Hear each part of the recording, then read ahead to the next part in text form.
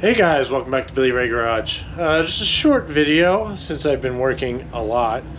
GTO is still alive, as you can tell because it's running.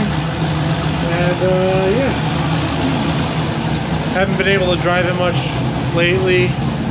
Let me jump in the car so it's a little quieter. Oh, there we go. Alright, so anyway, yeah, been busy working. Went away on vacation too, took a 5 days off, went down to Nashville and Kentucky, so that was fun. Did a lot of hiking and all that stuff. But just give you an update on the cars because like I said, I've been busy working and traveling and all that fun stuff. So I have a line log video coming out. Just got to get the burnout footage, but I haven't been able to really get that. So I'm gonna try and get that tomorrow and then get this out to you by, today's Friday, so hopefully Saturday or Sunday. I'll pump out that video on how to install the line lock. As you can tell, I got the button right there. I put the little switch in here, so you do that. Can't really hear it, but it activates the solenoid, so that's coming up. I know I've been gone for a month. I haven't really driven the car much since then because working 14 hours a day and weekends and all that fun stuff. It's been hectic, so check engine lights on. But that's no big deal. Just happened to come home from vacation and the neighbor's kid came over. My radio's not working, yada yada yada. She blew a fuse for her radio, so I was like, yeah, I'll swap it out. She dropped her spare in the engine bay, so that was unretrievable.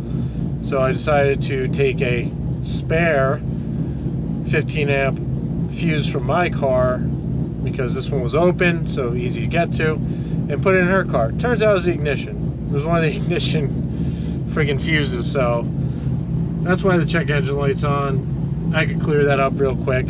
That's no big deal. So just giving you a quick heads up. I'm not dead. The car's not dead yet.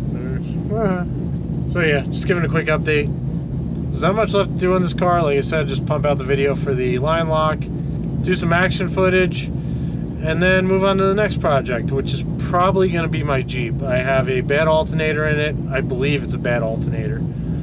And clear up some frame rot and maybe swap some parts out that need swapping out. So kind of want to have that thing ready for winter, even though it's kind of winter now, like not too far from me. It's snowing right now. But yeah, we'll get some Jeep content and then hopefully squirrel away some money and get the big brake kit for this car, get some new wheels so that I can fit said brake kit. And oh, that brings up a good thing to remember. The brake situation on this car. Like I said, I've been busy, haven't gotten the car to a dealership or anywhere to do an automated bleed.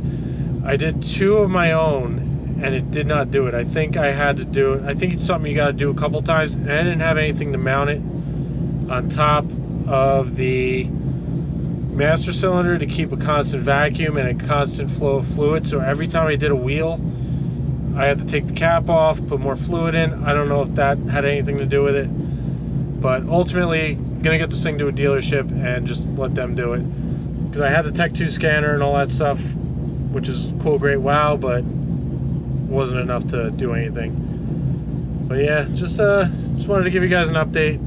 All our gauges are working fine. There's been no problems, no leaks, no nothing. It just runs, so that's good. I haven't had it on the road in like a month, which is horrible, but I come out every weekend, just one day, just fire it up, let it run, let it warm up. Oh, pre-workout. I almost threw up for my workout today. I was in the gym doing legs and yeah, I almost blasted puke all over the mirror. Luckily, I stopped that and that didn't happen. But anyway, just giving you an update. And I'll see you in the next one. Boop.